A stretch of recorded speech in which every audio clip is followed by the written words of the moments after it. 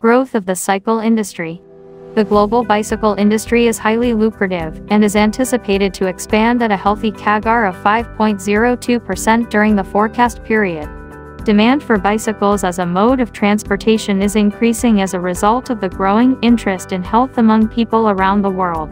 Since bikers now have a designated space on the road, traffic congestion has been reduced thanks to the installation of bike lanes. Cyclists in urban areas no longer have to weave in and out of traffic or pedestrians, and can instead ride at a steady clip. Since everyone now has a clear place to go, traffic is streamlined.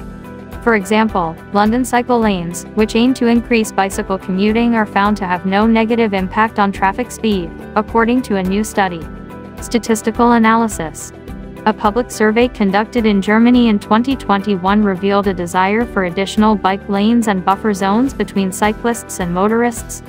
The German Federal Ministry of Transport reports that 43% of respondents want more protected bike lanes, 53% want the separation of cyclists and motor traffic, and 57% want more bike lanes in general.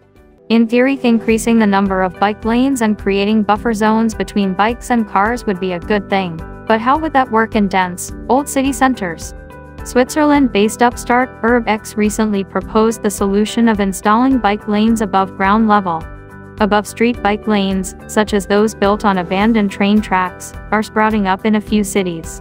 There are new pier-based routes in the Netherlands and Denmark. Sustainable elevated bike path. Raised bicycle highways are effective and sustainable because they have solar panels installed to power the integrated lighting and underfloor heating that keeps the road safe and clear of snow and ice. The design layout surely got some influence from wooden Brio toy trains. Components of UrbX buildings are crafted from regionally sourced wood, making them more eco-friendly and cost-effective than their solid concrete counterparts. Statistics of cycle lane in the USA. As of 2023, the bicycle market is expected to generate $4.16 billion in revenue. Growth in sales is forecast to average 10.38% from 2023 to 2027, resulting in a market volume of $6.18 billion in the United States. In 2027, the bicycle market is projected to see sales of 50,088,890 units. Need of cycle lane.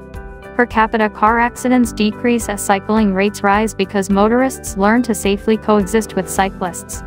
Separate bike lanes can boost both safety and the number of cyclists on the road. Separate bike lanes from motor vehicle lanes make streets safer for everyone. Importance of cycle lane.